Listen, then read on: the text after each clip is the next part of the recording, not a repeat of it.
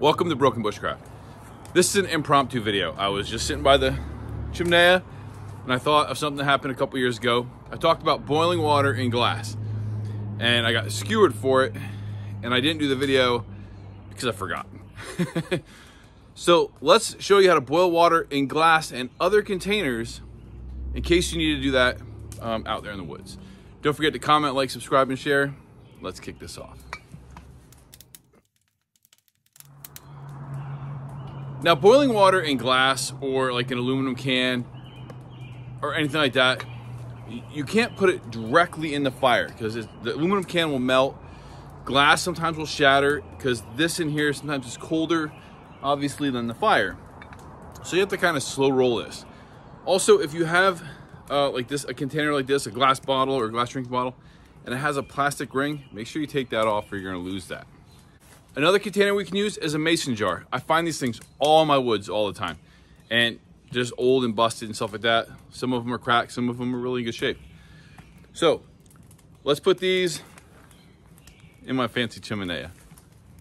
Now I cleared a little spot right here in the front. I'm gonna put my mason jar in there, and I'm also gonna put my little Pyrex jar and see how long it takes them to boil.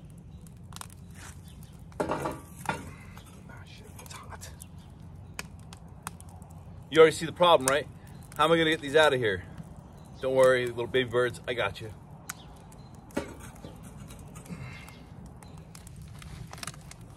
So it's been about 5 minutes. This one's already boiling. It's getting a good rolling boil there. This one's starting to boil. But now you have to consider, how am I getting these out of here? This is an extra problem because this is my chimney, not an open fire. Open fire would be easier, but why do it the easy way, right? So it's been about 7 minutes. I had to let the foam cool down because it got too hot because it was too close to the fire. So easy way to do this is find a stick with a Y. And what you're gonna do is you're gonna pinch the top of the bottle and lift it out in an enclosed area like this. Let's see if it works. Be careful.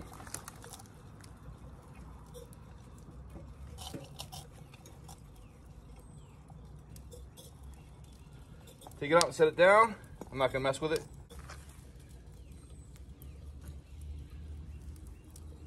So the second bottle's too big for me to use this with. So what am I gonna do? Improvise. So the second one we gotta get out has this overhead to it. It's not gonna work. My stick with the Y in it got too frail pulling that one out, and this is too heavy. So get yourself 2 pieces of wood or 2 sticks, 2 durable sticks. Pinch it and bring it right out and right to a flat surface fast. That way it doesn't spill on you. Now let them cool down and you're ready to go. Another way to get the bottle out of the fire is if it has a neck like this, is with a string and a stick. I'm gonna show you that right now. So another way to get the bottle out, or a bottle out, or a can out, whatever you need, is you take a stick and you measure, you just kind of eye the diameter of the neck of the bottle. And then you just tie a little slip knot right here at the base, or any knot really, just tie a knot so it's in the middle. I'll show you why it's important to be in the middle in a second. So I got my little loop here. So there's the bottle. If it was in the fire, you take your stick on the loop, push it in there, and then pull it up. That's just another way for you can see that I did this before and it failed. The rope burned. So there it is, and it can come out, and then you quickly just move it to where you need to put it. So there you go. You let it cool off, and you got drinkable water from a glass jar. So that's how you boil water in glass. Now the same principle works for aluminum. Keep it on the outskirts of the fire where it's still hot, but it's not gonna scorch that and burn that can up.